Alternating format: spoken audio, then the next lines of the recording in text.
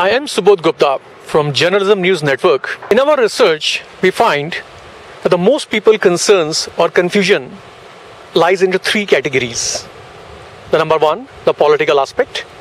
For example, if the EU structure in itself is democratic or is it transparent?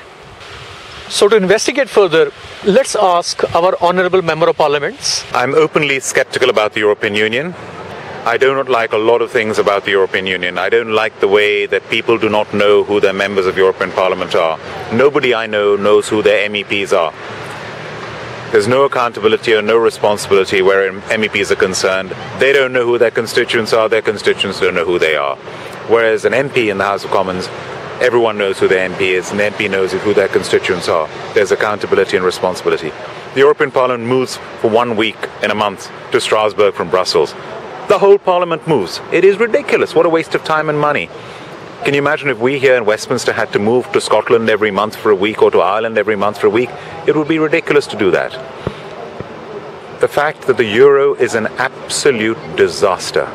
One size cannot fit all. Thank God we didn't join the euro. Schengen, I used to think that Britain lost out on tourist and business visas by not being a member of Schengen. Now, because of the migration crisis and security reasons, we are fortunate not to be in Schengen. So, whichever way you look at it, the European Union has a lot that is wrong with it.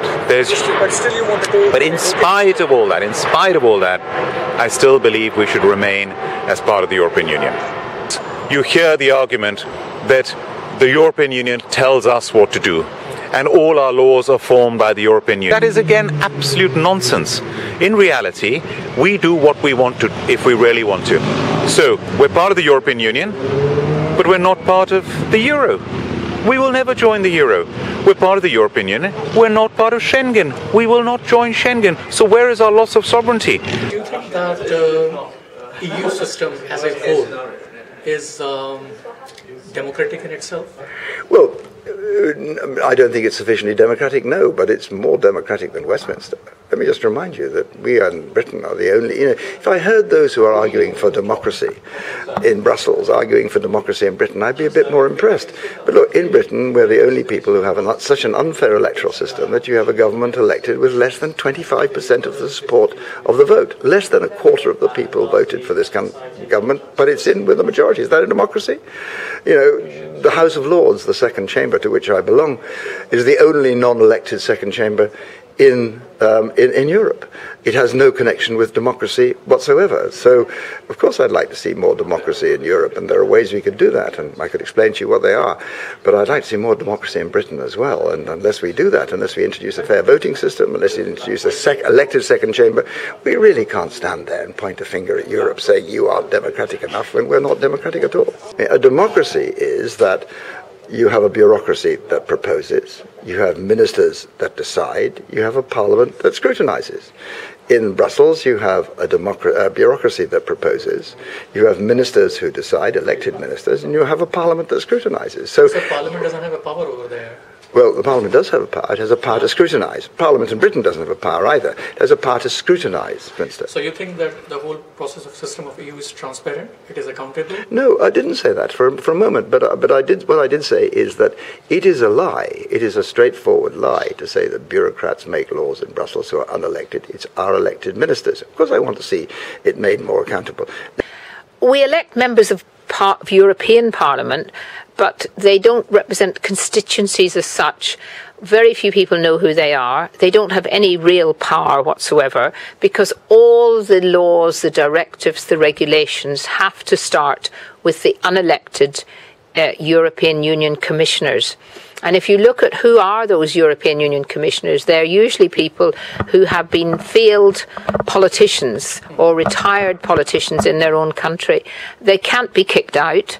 So at least in this country, when we don't like a government and we don't like what they're doing, we know that we can get rid of them in the next general election. We can't do that with the European Commission. As far as I'm concerned, the European Union is a dysfunctional body.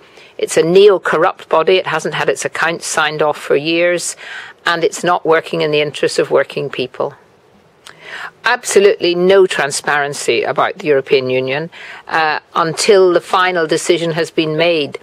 And of course, our parliament then is subject to the majority voting in the 28 countries. So we are outvoted a lot of the time, but even if we weren't outvoted, I do not think that that is democratic, because our elected politicians have to go along with what the unelected commissioners, then backed up by the Council of Ministers, and occasionally the European Parliament will discuss it, but the commissioners get what they want.